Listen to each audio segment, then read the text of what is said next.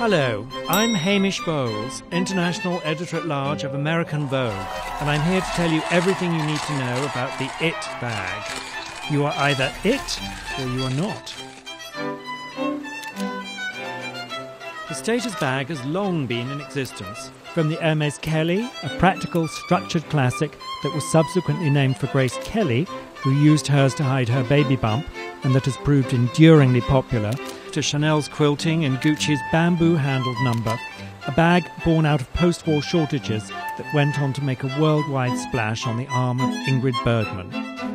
But in the 90s, the concept of the IT bag was reborn. There was a perfect storm, an ideal set of conditions. Let's begin with the Dior bag, initially called Chouchou, that debuted in 1995. Each bag was handmade, from the charms to the Dior letters. 140 separate pieces. The bag truly gained popularity when it was given to Diana, Princess of Wales, by France's First Lady, Bernadette Chirac. Diana was the most photographed woman in the world, and so the Chouchou became the most photographed bag. In 1996, Dior renamed the bag in honour of Diana, the Lady Dior. Fast on its heels, in 1997, came the Fendi baguette, the little bag that sat under your arm like the French carry their loaves. Its restrained, slim shape was offset by its dizzying array of colours and materials, from plain to beaded, sequin to exotic.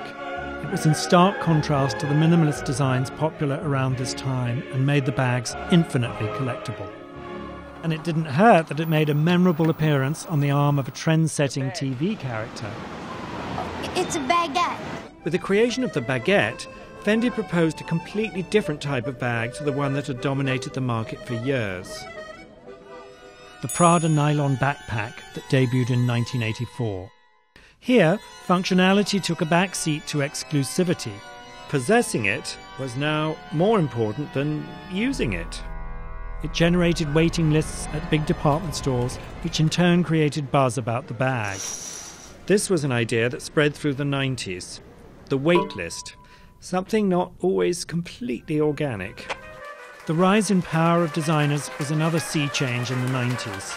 Designers had gone from small family or individually owned houses to becoming the star attractions at major corporations. At the turn of the 90s, John Galliano was couch-surfing in Paris, designing what he could with what he had, before being hired as the creative director of Givenchy in 1995, and a year later, the creative director of Dior. There, he found the infrastructure he needed to design fashion on a global scale. Marketing, mass production, worldwide distribution. And with those tools, he created an icon. The unconventionally shaped Dior saddlebag debuted on the runway in Galliano's Spring-Summer 2000 collection for the house. Unlike other bags meant to be worn in the crook of the carrier's arm, the saddlebag, with its short straps and kidney shape, fits snug under the arm. Celebrities were drawn to the bag, and photos of them carrying it spread around the world. And of course, another Carrie Bradshaw endorsement upped the bag's profile. Balenciaga's Lariat, aka City Bag, aka Motorcycle Bag, is the IT bag that almost didn't get produced. In 2001, Balenciaga designer Nicolas Guesquière crafted a prototype of a bag that seemed simple, just hardware and luxury leather. But it was unlike other bags of the era for a number of reasons. At the time, luxury leather's most common use was in a fixed, rigid structure. But the Moto bag was soft and flexible. Yet another notable difference from bags at the time, there was no logo. After Kate Moss and several other models fawned over the prototype in his studio, Guesquière famously decided to go ahead and produce 25 more.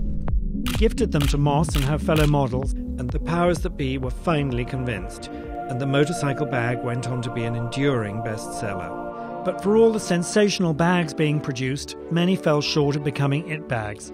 Designers had to constantly innovate to stay ahead of the crowd.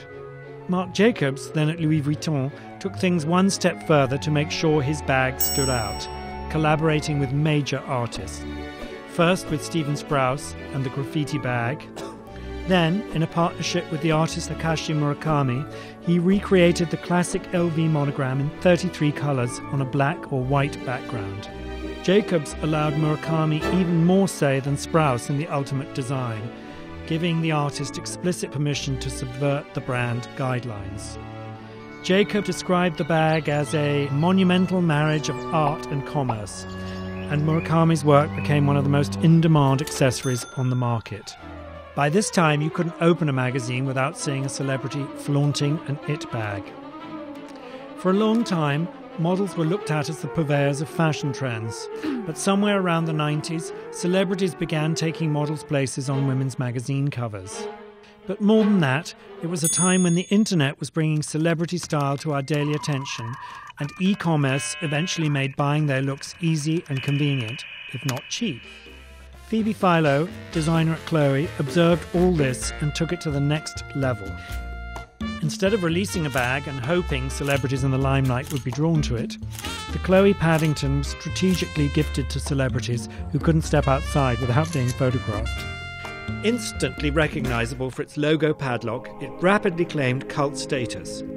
In 2005, Chanel designer Karl Lagerfeld took a very different approach.